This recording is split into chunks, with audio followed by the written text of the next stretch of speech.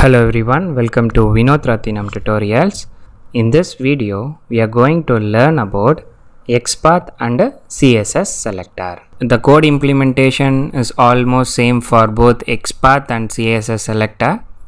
Let's see practically. So creating a class. So the class name is Locators XPath CSS.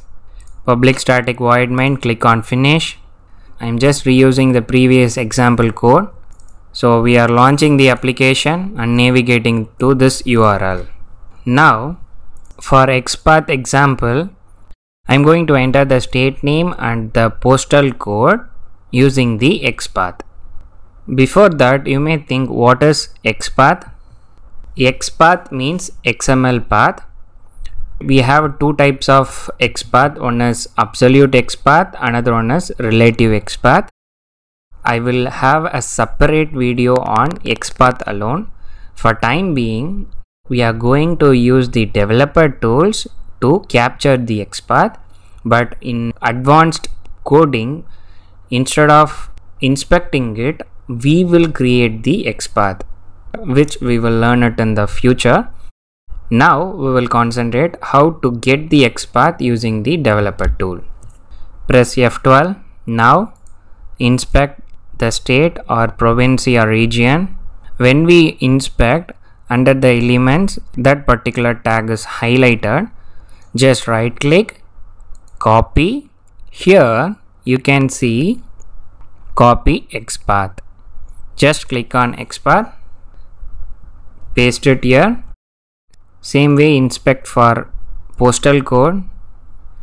It is highlighting. Just right click, copy XPath. So we got XPath for state and a zip code.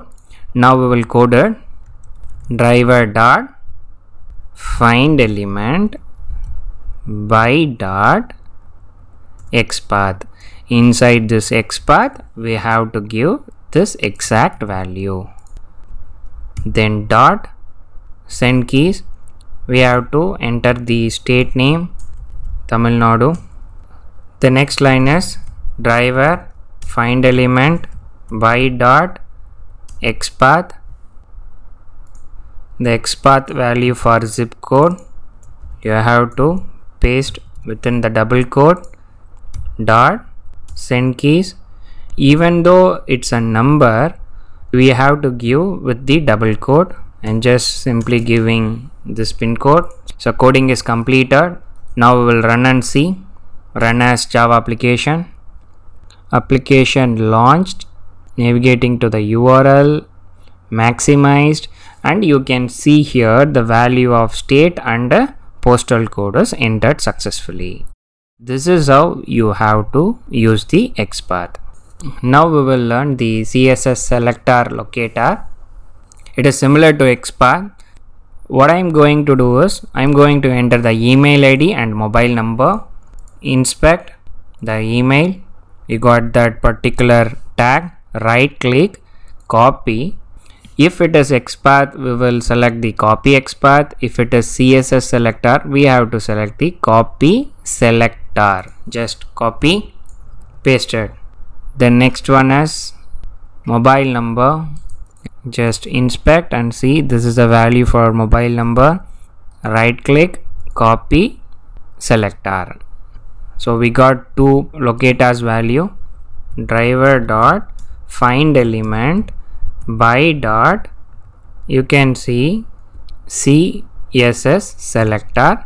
Inside this we have to give the value. Dot send keys. We are going to enter the email ID vinotharvins@gmail.com.